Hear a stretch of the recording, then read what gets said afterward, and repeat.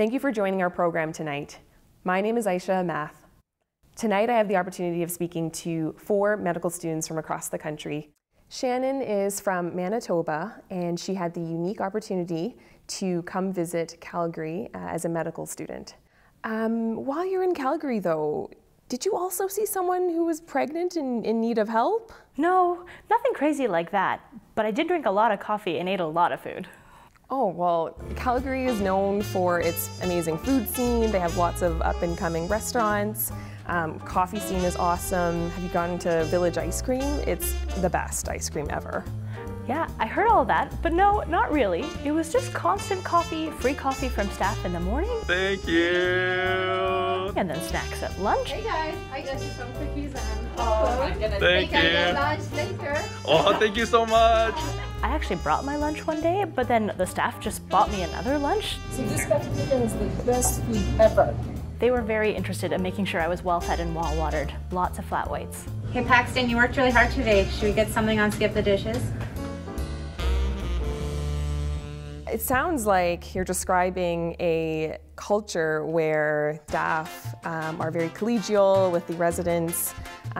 They foster an environment of wellness. They care so much about the residents. Within like 3 minutes, they knew my whole life story, and you could just tell that they were there to support us the whole time. Plus, we always had coffee. And the graduated call schedule, yeah, I heard a little bit about it. It seems like life, gets a little bit better when you get older through the years, the ranks. Graduated call means that as you advance in your residency training, you do fewer call shifts, and that allows you to focus a little bit more on your day-to-day activities, being in the OR, rather than recovering from a really hard night on labor and delivery. Nap call is this wonderful concept where the residents have a chance to sleep for a few hours or just put their feet up to rest or go to the gym or do what they need to do before doing their long 18 to 26-hour call shift.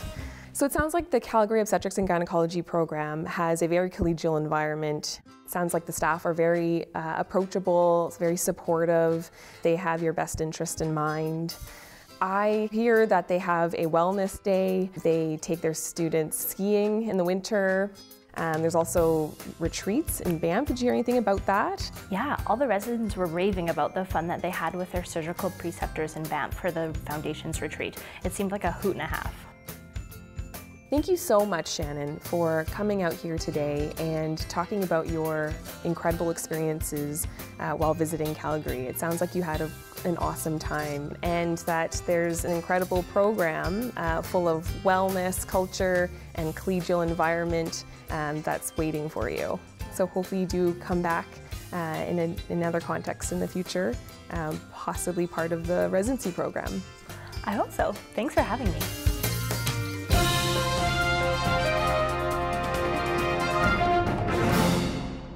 My next guest is Rebecca.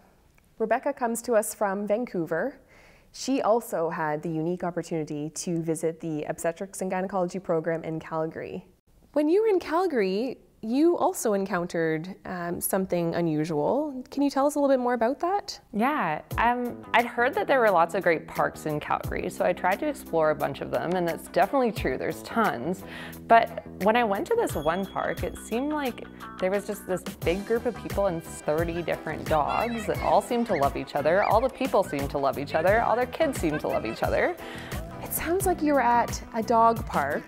And it sounds like that group of people were a group of obstetrics and gynecology residents. No way, really?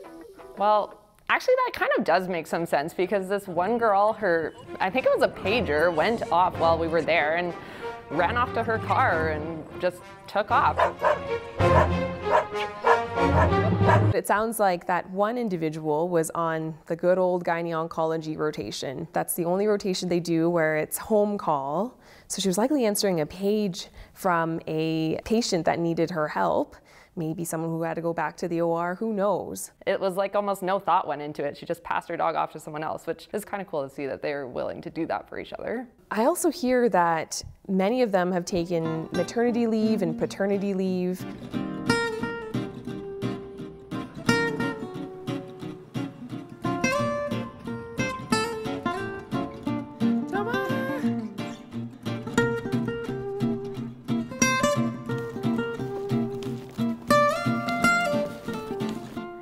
it seems like you know a lot about this program. Thank you so much, Rebecca, for coming this way and telling us all about your experiences in Calgary. It sounds like it's a program where the residents are quite close with one another, and it's a family that keeps on growing. They have many dogs, they have many family members. It's a wonderful program, and I certainly hope that you'll be applying to the residency program.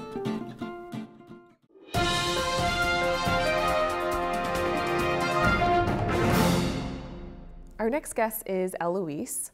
Eloise is a medical student who comes from Montreal, and she too has a few stories to share with us about her time in Calgary. Welcome, Eloise. Thank you. So you too have a story to tell about your time when you came to visit Calgary, don't you? Yes, I do. So I was actually here on an elective in the summer, and whilst on elective, I went to the Calgary Stampede.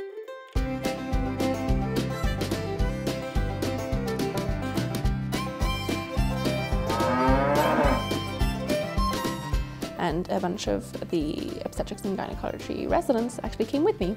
They taught me to line dance. It was very fun. They were really friendly.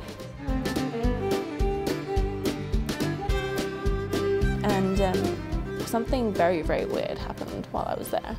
I mean, helping you line dance, that's pretty standard around here in Calgary, I would say. We're a pretty friendly group of people. Well, I was quite surprised by how nice they were, but the weird thing that happened was one of the people dancing there collapsed on the floor crying out in pain. And the residents just kind of got together, started grabbing things from their car, and they performed a laparoscopic surgery right then and there on the Stampede floor. We have a 27-year-old, previously healthy female with a positive home pregnancy test presenting at the Calgary Stampede with an acute onset left lower quadrant pain and pre-syncope. This is a ruptured ectopic pregnancy until proven otherwise. She needs surgery stat. Sounds like you had the unique opportunity to witness a bunch of obstetrics and gynecology residents in action doing laparoscopy. I hear that they have very early hands-on exposure to doing gynecology surgery. And there you witness some mentorship between the residents and potentially with some of the attendings. Mentorship is quite prevalent throughout their program. I hear they have assigned attendings who are mentors to some of the residents, and they will occasionally get together over dinner or coffee, have a discussion about their careers, also some of the celebrations that they have for the first time they're doing their C-sections or first time they're doing a hysterectomy. It's a really collegial environment. Residency is really tough, so that's an important outlet to have for sure. Yeah, you could really tell how close-knit they were. Yeah. Thank you so much for coming here and telling us about this incredible story. It sounds like you had an opportunity to witness such a supportive collegial teaching environment, as well as an ectopic pregnancy and a laparoscopic surgery in the middle of the Calgary Stampede. It was very cool. Thank you, Eloise. We hope to see you soon. Thank you.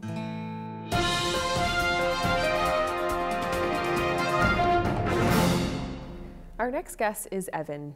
Evan is a medical student who comes to us from Toronto, and he too had a unique opportunity to visit Calgary. Welcome, Evan. Thanks so much for having me. All the medical students across Canada are very eager to know, what did you find out when you came to Calgary? Well, I'd say the most significant thing was the great outdoors. I love being outside, the fresh air, the mountains, camping, backcountry camping, like just looking at the larches and the mountains Evan, change color. Evan. Yeah. That's not what we're getting at here, though. Something else happened to you while you were in Calgary. I stubbed my toe over a counter and prevented me from getting outside to do some more hiking. Okay, no. Snowmobile. No, you saw something when you were out hiking one day. Tell us that story. Oh, the incident. Yeah, I know what you're talking about. So I came across this group of people while I was out, taking in some more of the great outdoors. And they had a pregnant woman with them. I think they said she was like 52 weeks pregnant or something like that. Classic. A pregnant person hiking. That's not news. Yeah. Anyway, I was telling them about my secret pasta recipes, and I think they got so excited and distracted from the hike that the pregnant woman actually tripped. Oh my gosh. And so she got up and seemed to be okay. Oh my gosh. And so she got up and seemed to be okay, but then she started to seem more and more uncomfortable. So the people that were with us, they said, well, you know, it's no trouble because we're R1s in Calgary. So, you know, I have no idea what they're talking about.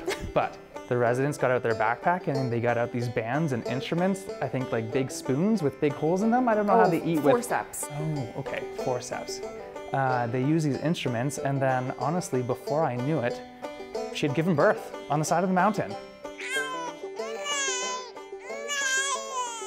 It's incredible. And then we hiked out. It was a really nice day. It sounds like you had the unique opportunity to witness a group of first-year residents in the obstetrics and gynecology program doing an emergency delivery on your hike. I mean, they're a really competent group of residents who get pretty early training in doing both basic and complex deliveries. I mean, I hear they also learn how to do C-sections in their first year. Hopefully not in the mountains. Hopefully not in the mountains, but in various hospital settings. There's 4 sites in Calgary, so they get to rotate through high volume centers and they get really comfortable doing it. It sounds like they're comfortable doing it literally anywhere. They seem pretty comfortable and competent. I trust them to deliver my baby in the mountains. Boy, for a TV host, you seem to know a lot about this. So in addition to being a TV host, I'm also a 4th-year resident in the obstetrics and gynecology program here in Calgary. And with that being said, I'll now introduce Dr. Sarah Glaze, my program director of the obstetrics and gynecology program in Calgary. We are very proud of this program. We feel that we are the complete package of an amazing group of residents, very involved staff, high volume that will lend itself to excellent training in your residency. We think the city is amazing, the mountains are amazing, and we are really proud of this program. I've always wanted to be the program director here, and I'm so thrilled to be the program director here. We have a really involved residency program committee full of people that want to make our program always better and better. So I would really encourage medical students to think about Calgary, think about ObGyn. I love my job, both my clinical job and my academic job, and this is the place to be. Who is your favorite resident? Now answer honestly.